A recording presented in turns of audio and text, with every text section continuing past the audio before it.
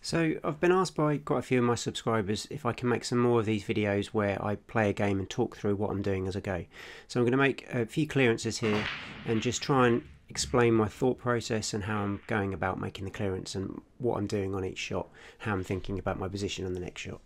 So as usual, assessing the table, looking at the balls here, and the reds look a far better colour, but the yellow's got the ball tied up behind the black and on the cushion. So we're going to play this first red to the middle, using that yellow as a stopper to stop nicely on the next ball. Now the only slight problem ball we've got as the reds is this red just above the black. So we're going to try and get on this now by playing down and stopping on this yellow ball, which allows us to get that red back across to the opposite middle. Done that nicely. Then these two balls at the bottom just need to be in behind the black and the yellow here. So we're just going to screw back just a touch, not very far at all, so we're leaving ourselves on the bottom left red, just dropping that to the middle. And then here we need to get back up the table after this, so we don't want to end up too high on this next red, so we're just going to stay low so that we've got a nice angle on this red to play up towards the middle pocket, and then on those two reds at the top. Of those two reds at the top, then ideally we want to use the middle one to get down onto the black. So we're going to play for the top red first. So we're just going up towards the middle pocket. It leaves us a nice angle there just to stun across, again leaving us high on the next red to give us an angle to come down towards the black. So just hitting below centre here just to stun across a few inches, leaving ourselves high enough so we've still got a bit of an angle, so we can now just screw back a bit into this space here and be nicely on the black to finish.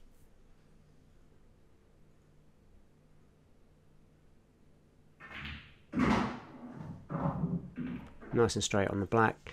Don't need to worry about the white going in off anywhere, so we can concentrate on the pot, hit the white ball nicely in the centre and straight into the corner. So that last clearance was nice and clean and fairly straightforward.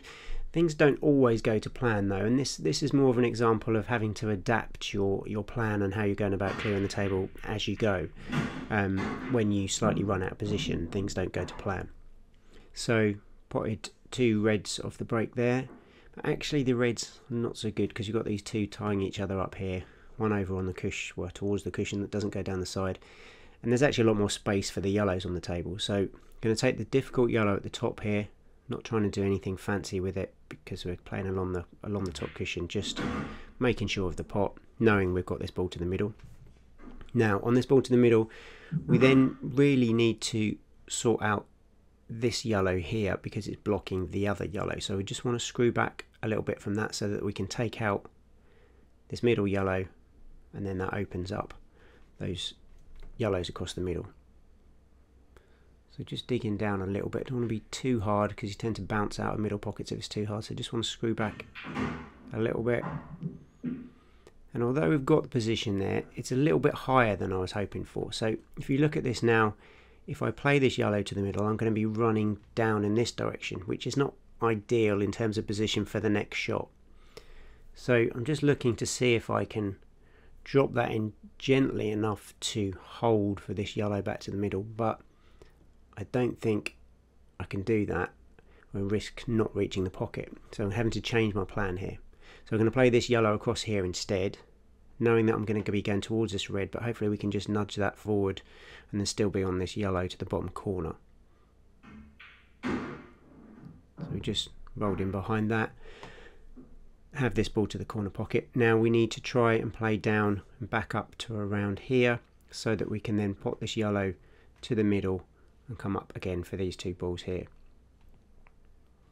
We're fairly straight on this, so we're going to have to make a little bit of an angle, just steal a bit of the pocket, pot the yellow over to this side of the pocket, a little bit of side as well, but we're bridging over a ball, so it's a little bit tricky from here.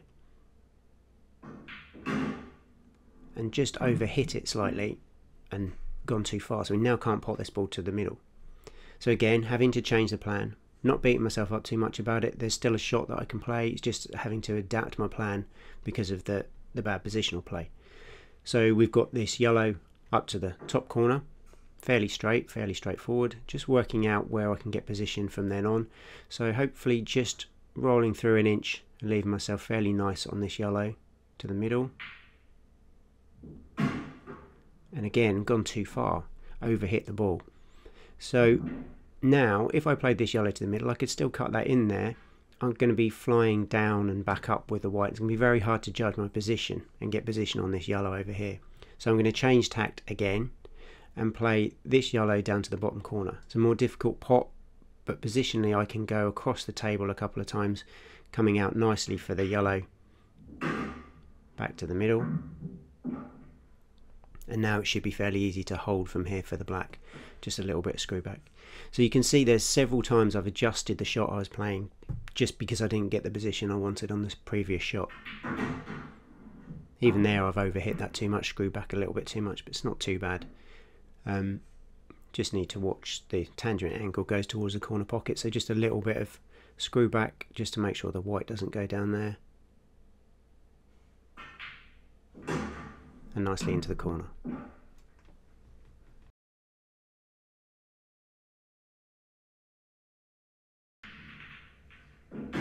So we've potted a yellow off the break there, and then looking at the layout, yellows have got these two that are a little bit tied up, and the reds are actually in lots of space, so they're quite nice. It's not the easiest opening red, other than this one here in the middle, fairly sort of straight pot down to the corner, which is not too bad, and we can stun that nicely and end up in the middle of the table with lots of options on the other reds.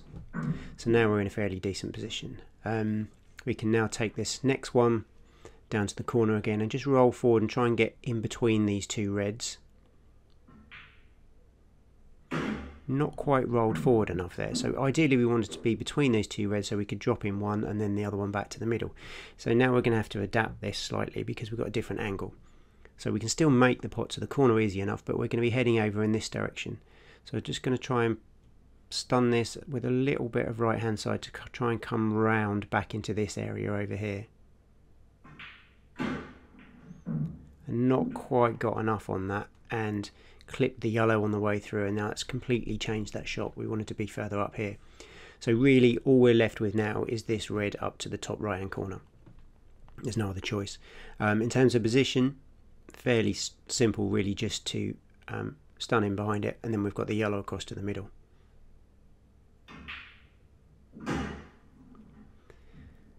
And then we've got this yellow over to the middle. We could take this red to the side of the black, but then we're running down this way. It doesn't leave us on either of the other two balls, so it's going to have to be this one to the middle.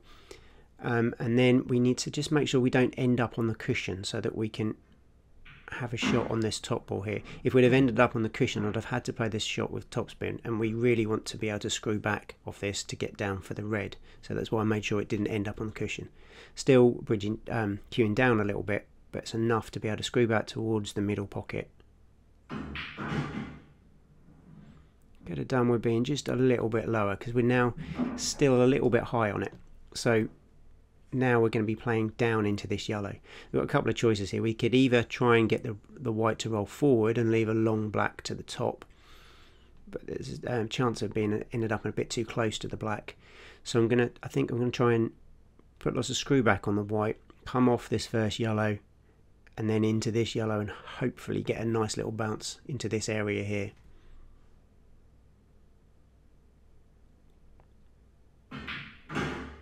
I mean, just hit that second yellow a little bit too full in the face. Could have done with just clipping off the side of it.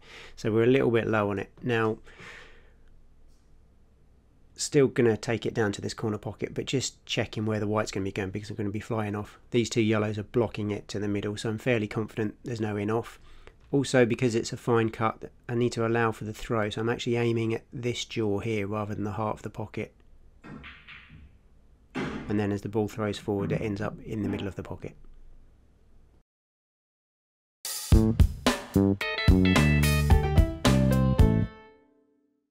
If you want to see more practice routines and pool tutorials, then please remember to subscribe.